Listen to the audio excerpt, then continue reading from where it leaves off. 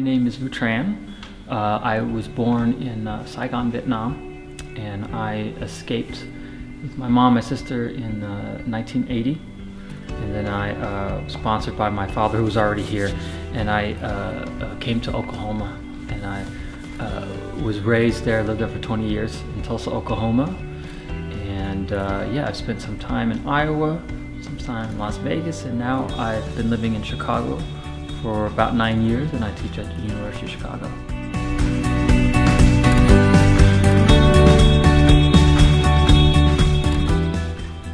Most explicitly, my work is about Vietnamese people and Vietnamese Americans and the experience of immigration and being a refugee. You know, and more kind of indirectly, it's about, you know, I use aspects of my other aspects of my own life, whether it's people I know in my family.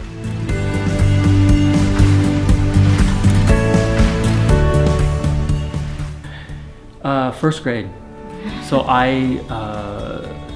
like first grade reading class, you know, we would go off into our little groups, reading groups, and in my reading group, whenever my teacher assigned, you know, story writing, it was just, I don't know, there was just like this enthusiasm that I would have, this nothing in school excited me more than that. And I don't think it took me long to just, you know, realize that I want to be a writer. It's just in my head, that's it. And so in many ways, I can't really remember a time before, a time where I didn't want to be a writer.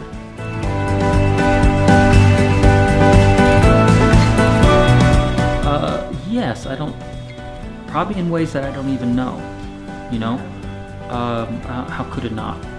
But I think growing up in Oklahoma, in this part of the country, and in this kind of culture, you know, my life is surrounded by artists and very liberal-minded, very, you know, lefty people, and I tend to think that way. But at the same time, I've always had a kind of practical streak and a sense of, I hope, groundedness that I think comes from my upbringing in the Midwest or in Oklahoma.